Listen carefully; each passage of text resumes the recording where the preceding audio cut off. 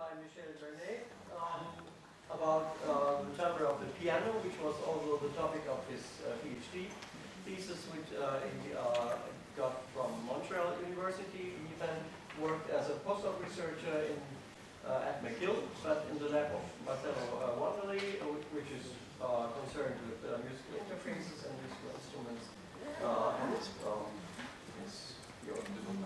Thank you. So, hi everyone. I'm very pleased and very honored to be here.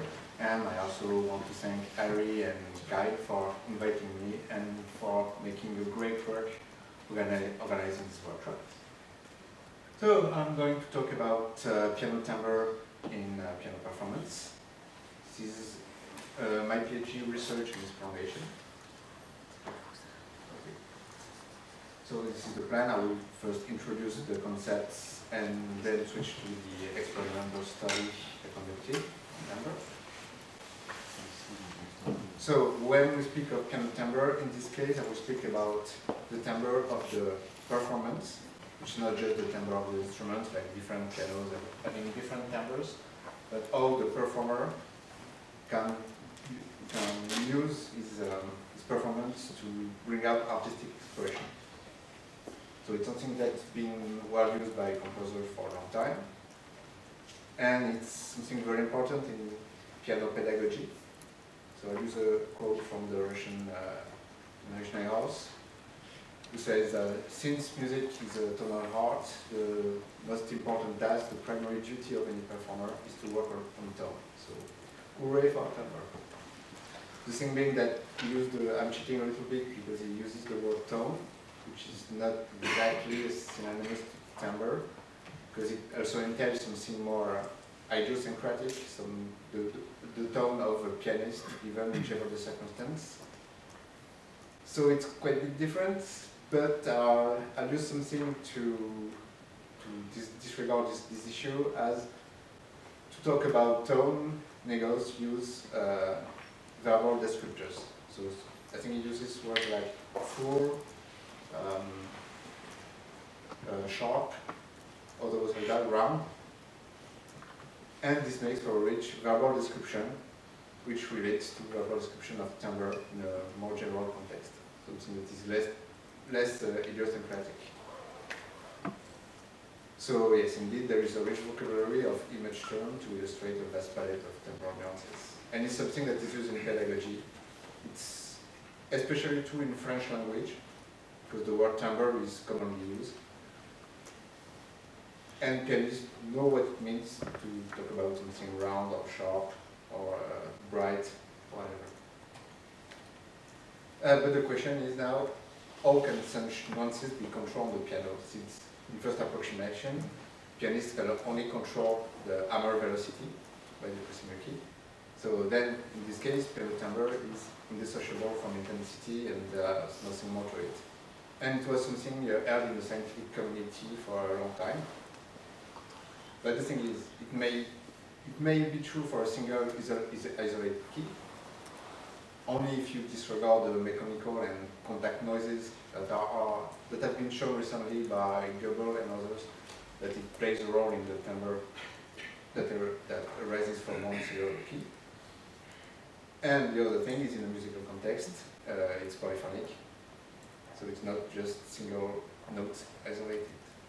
So our hypothesis is the implication of the relation between notes through articulation, which can add additional control parameters, may explain the role of touch in piano playing.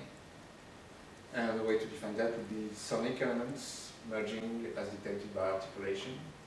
So once again, Nails talks of sound molecules made of atom notes, and we propose to call it the emerging composite timbres.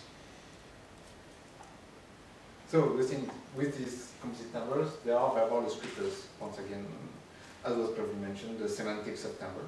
So back to it.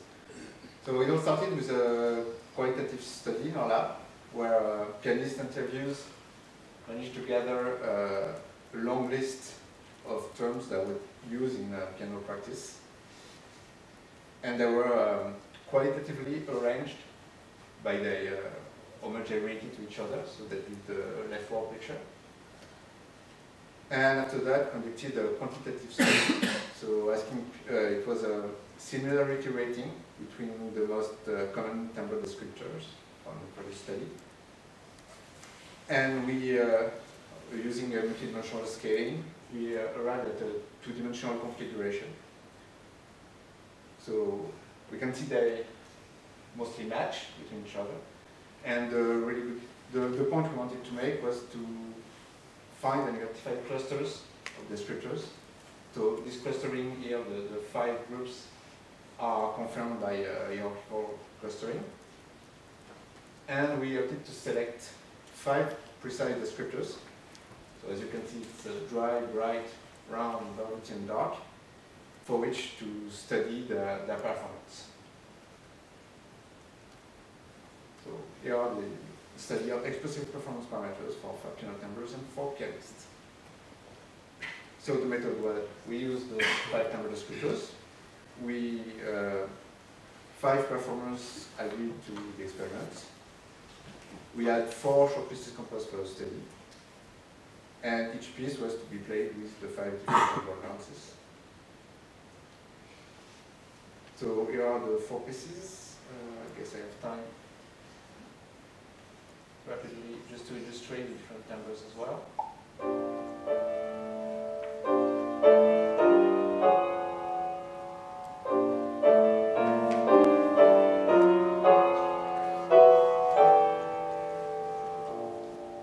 So I go fast. This was a bright performance, great intention for the pianist. And this is a round.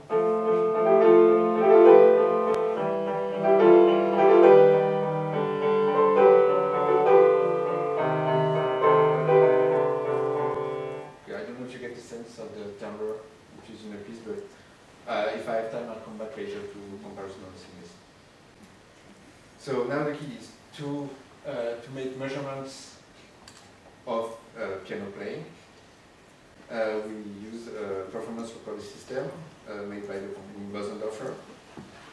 So it's essentially an augmented MIDI, if you will. So it uses optical sensors on key hammers and pedals to track key pedal depression and hammer velocity at very high 500 Hz sampling and bit resolution. So this will allow a fine-grained measure of touch. So I developed a MATLAB toolbox to analyze such data. So for example, it allows for a precise key tracking, which I show in a piano roll display. So instead of just having straight up square notes as in MIDI, you can actually see the details of the key depression, which are slowly, which are big, stabilize, and then is very slowly. These kind of things. From this point in this data, I could extract a lot of very fine-grained performance descriptors. So this is a rough presentation of several things we can measure. So the exact attack speed, maximum hammer velocity, duration of attacks, instead of basic, the key depression, and auto feature articulation and between chords, so overlap between chords, and stuff like that. So 5 chambers to study, and using analysis of the data gathered from all performances, we first used a PCA to get a 2-dimensional performance space, which could explain most of the variance in the data. So you can see we can again find an arrangement of the different timbres which matches what we got from the semantics. So the picture is kind of blurry because well, lots of data makes for a lot of noise, but you can still see that there is an orientation from yeah, can you pick out the colors? So from velvety to dry, that's there is a difference. But more informative would be we look in detail with a 3-way repeated measures and NOR to really examine the contribution of each of the descriptors from the performance. And we create a precise map of all different timbres were characterized through the 13 most significant descriptors that we collected. So you can see, for instance, that in green here is the dry timbre, which on average uses high hammer velocity. So it could be described with high intensity. On the other side, very short attacks. Key depressions, which tended to be kind of shallow. The articulation, very staccato. And barely any use of the pedals. And it works for all timbres this way. So the other point of the study is we had 4 pianists. So we wanted to see what was consistent in their performance and how the 4 pianists could play the different timbre, were their characteristics overwhelming or were there many commonalities. So using the same procedure, we have 2 individual performance spaces. So these are this time in 3 dimensions. So we can see that the 4 performers can be set apart, obviously, along 3 dimensions. Using the loadings from the PCA, you mostly see that the first dimension mostly describes attack and dynamics. The second being more the duration of notes, and the third one more oriented towards articulation. So likewise, we can have individual performance portraits to see how different pianists play differently. Some things are very salient, so like one pianist resulted in higher hammer velocity, so basically played louder. And use of the pedals is also very peculiar for one of the pianists. But what gets interesting is when we combine those 2 things to see how the piano timbres interact with the pianist. So we create a separate portrait of the timbre, which are completely immutable for each pianist, and summarize the next table. So there you can see, for example, that hammer velocity was something very important for 3 of the pianists in producing different timbres, while mostly inconclusive for inconsistent for another one. And things like that. So we can see that pianists kind of use the same strategy, but not always. That, for example, note duration, which will relate to tempo, was not used by one of the pianists. Use of pedals also was very peculiar. So something like that. Then I'm going to go straight to the summary of all this, which is that there were 3 types of parameters. The first type was we could identify some piano performance parameters which highlighted only the pianist individuality and only differ between pianists. So dynamic differences between hands. Some pianists would favor the right hand in loudness over the left and vice versa. Also the variation in time. Some pianists would use more difference in dynamics over the length of each piece. The type of attack in the percussiveness over the key, which we favor by some than by other. Variation in attack depth, or how much the key was depressed. Internal set intervals as probably a proxy for tempo. And the use of part pedaling on stop pedal, which was used by some non-builders. On the other hand, there were some performance parameters which highlighted only the difference between timbres. So using variation in the right-hand dynamics only, sustaining the chord with the left hand, or the right-hand articulation, and part pedaling with the sustained pedal, was something that were used by all pianists to differentiate between the 5 timbres. And finally, the largest category was the performance parameters, which were involved both in highlighting pianists' individuality and in showing differences between timbres. So obviously, something very notorious is that hammer velocity, so the dynamics were varied for different timbres. but also we use differently by each performer. Likewise for attack velocity and depth of attack. Melody but also different for both timbre and pianist. So it was shown again by Gobel as being an artifact of intensity, so it makes sense. Key release durations were different as an articulation feature. Likewise, the articulation in the left hand was used for both timbre and for each pianist separately. And pedal use is obviously something important for timbre and as well different for each pianist. I went fast.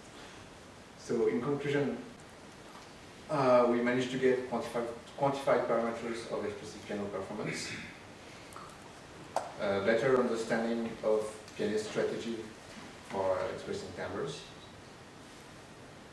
and studies highlighted that there is a coexistence of both individual styles and the common approaches with temporary expressive piano performance.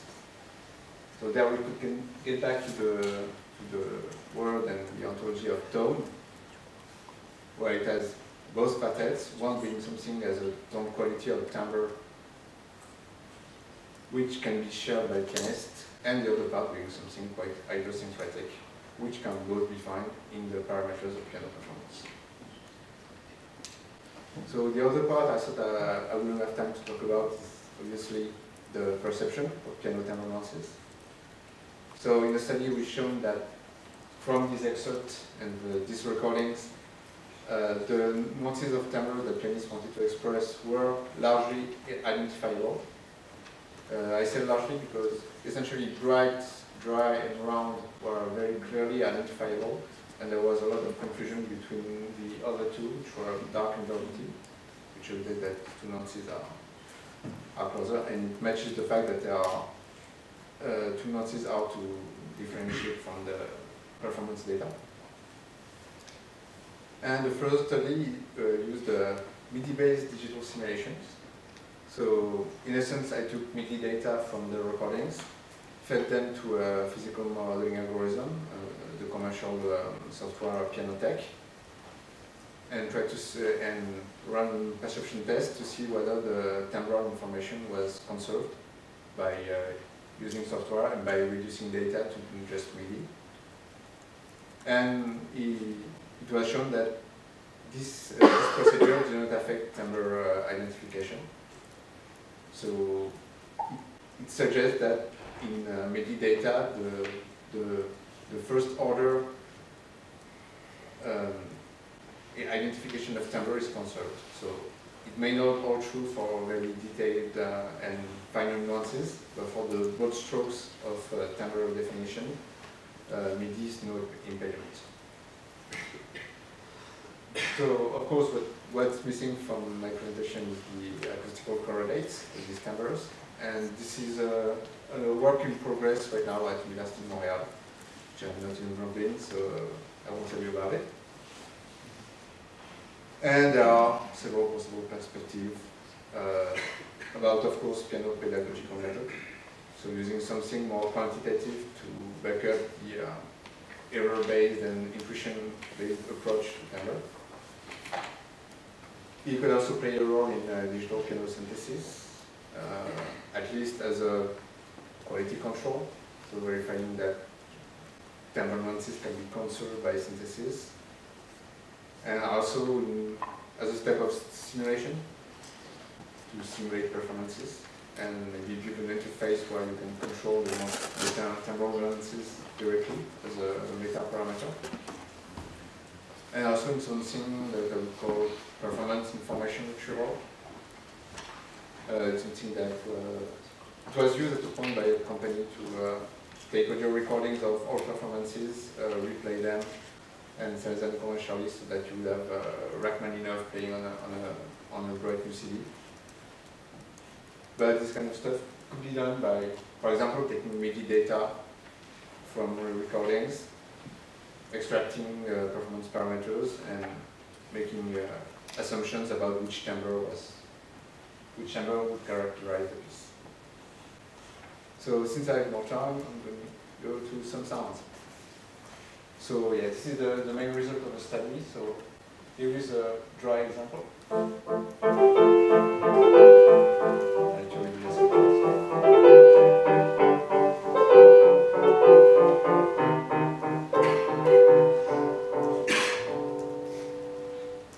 The difference from, I think it's the same piece but dry this time.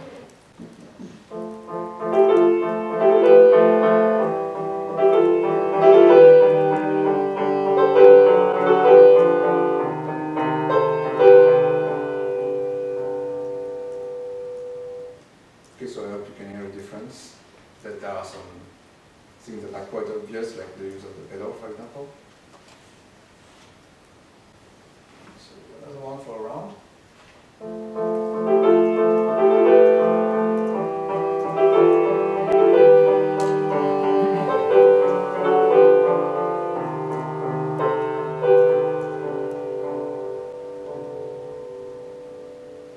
So you could hear it was probably more legato and with more control line mix, maybe. And I go to the last one. To the last two with a different piece this time.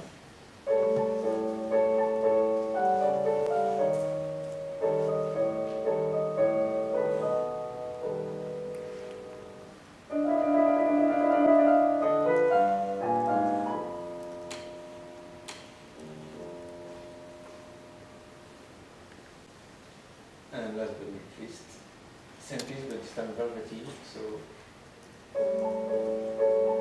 this time the difference is quite minute.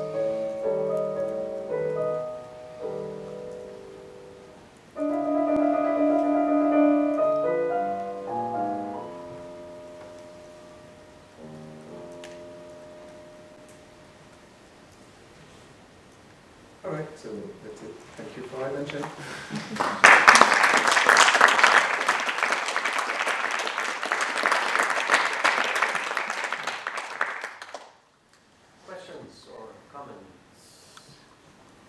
Yeah, thank you.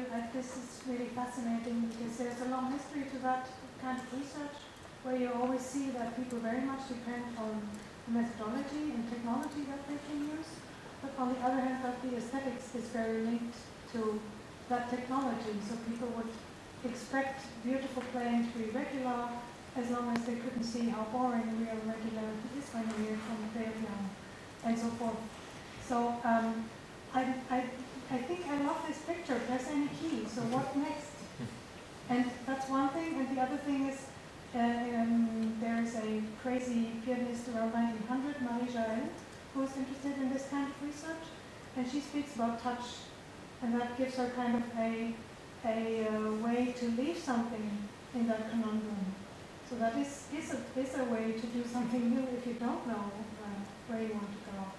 So what is the relation? I really also loved your suggestion to say let's speak about tone, because that gives us then again the timbre as the broad realm and tone as kind of the individual pass through it. But what's next? So. Yeah, so yeah, about tone, yeah, I don't know if I mentioned it.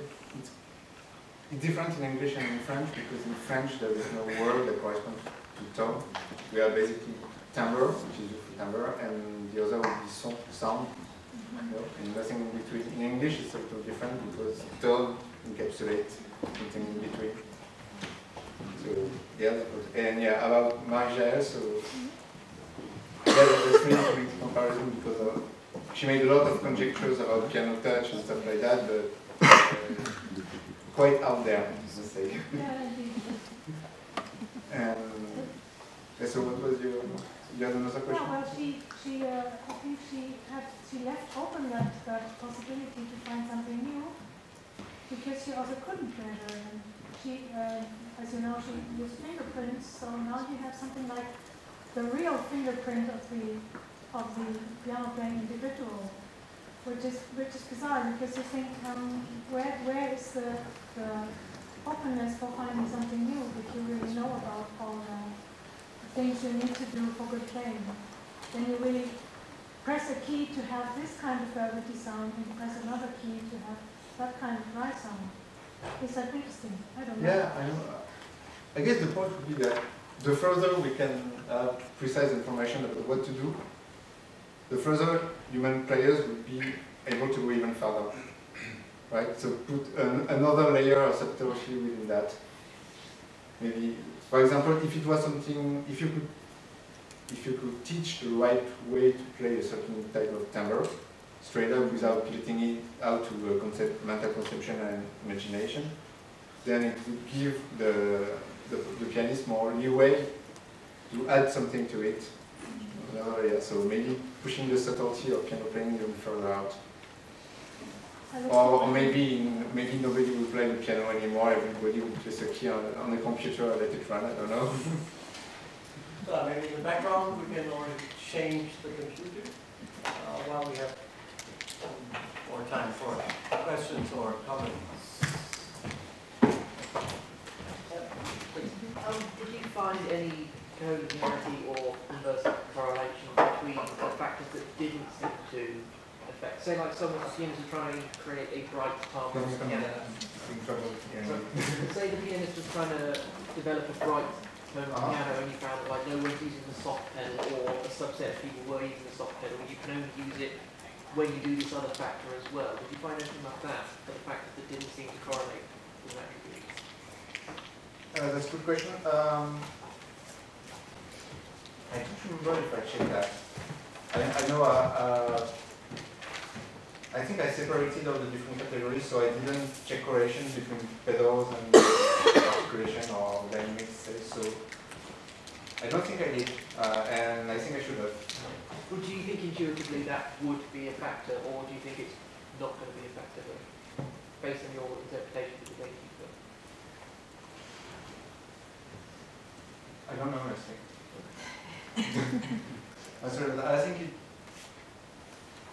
I would think it depended between pianists. In this case, it's a question of sample size. So only for pianists, so it's hard to generalize. And I know that one pianist tended to use the pedal a lot less. So for instance, it will erase that significance. So over a very large sample size, I guess you could have correlation between articulation and pedaling for sure. So, thank you very much again.